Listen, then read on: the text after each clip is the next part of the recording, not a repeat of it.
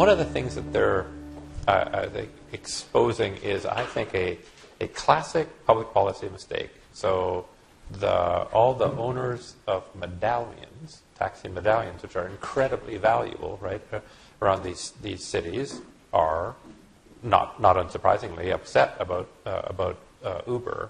But it's a classic public policy mistake where somebody is trying in public policy to manage supply. So they say, you need a taxi medallion because we want to make sure there aren't so many taxis that nobody can make a living driving a taxi. And then they make the mistake of letting the price of a medallion go up, right?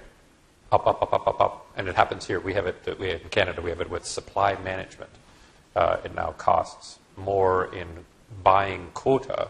If you want to raise a chicken, it costs more for the quota than the chicken, the feed for the chicken, and the barn for the chicken all combined.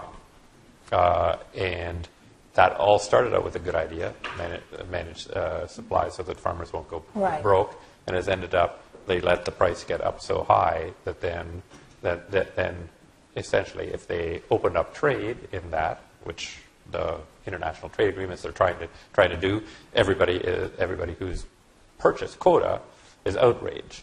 Same thing with taxi medallions, and there'd be a simple public policy fix, right? Which is that when you create a regulatory structure like that, you say, this is the price that medallions are going to trade at, and you can be like a central bank. Anytime the price gets above that, you dump more medallions on the market. Anytime the price gets below that, you suck medallions out of the market. You buy medallions out, so you can be just like the Bank of Canada or Bank of England. So that would then get rid of the one of the big huge pieces of resistance to Uber.